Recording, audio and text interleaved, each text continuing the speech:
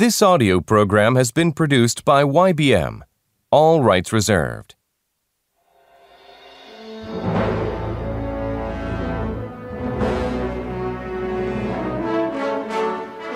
Beauty and the Beast.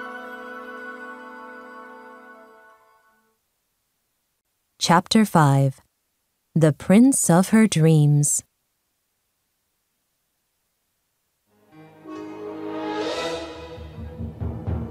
One night, she had a bad dream.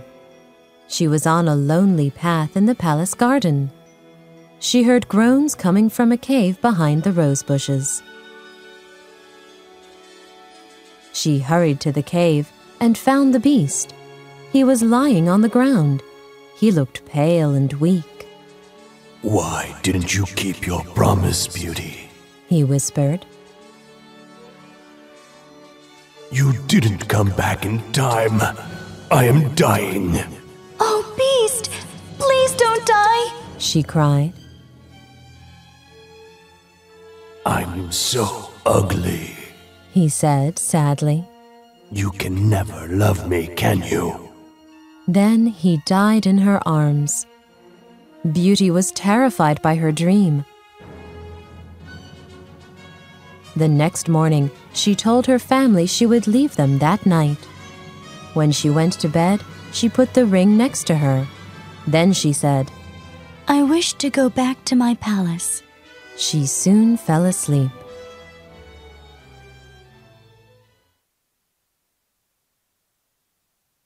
When Beauty awoke, she was back in the palace again. She wanted to see the beast, but he did not come to see her at dinner. She was worried and ran into the garden. "Beast! Beast!" she cried, but there was no answer. Then she saw the cave from her dream. She ran inside and found the beast. He was lying and his eyes were closed. She sat down next to him.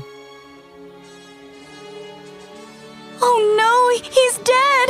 It's my fault!" cried Beauty. She held his head and began to cry. Her tears fell on the beast's face. "You can't die! I want to live with you!" said Beauty. Suddenly, he opened his eyes and looked at her. "Oh, you scared me!" she cried. "I never knew how much I loved you until now." "Can you really love an ugly creature like me?" whispered the beast. "I don't care about your looks," answered Beauty. "You are kind and gentle. I truly love you." "You came back just in time, Beauty," he said. "I love you with all my heart. Will you marry me?" "Yes, my darling beast," she answered softly. "I will gladly marry you." Beauty bent over the beast and kissed his cheek.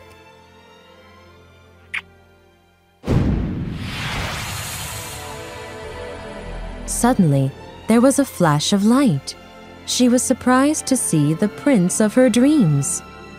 "Who are you?" said Beauty. "Where is my dear beast?" I am your beast, said the prince. A long time ago, an evil witch wanted me to marry her daughter.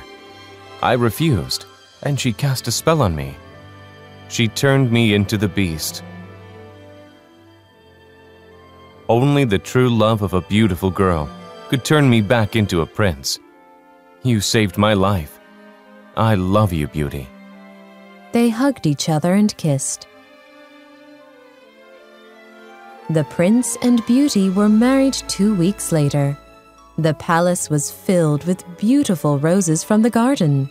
People came from far and wide to celebrate their wedding. "My dearest Beauty," her father said, "I am so pleased that you found a wonderful and kind husband." "I didn't find him, Father. You did," said Beauty happily. "Remember, you stopped here and picked a rose for me." Beauty and her prince lived happily ever after. The palace was soon filled with the noise and laughter of their children.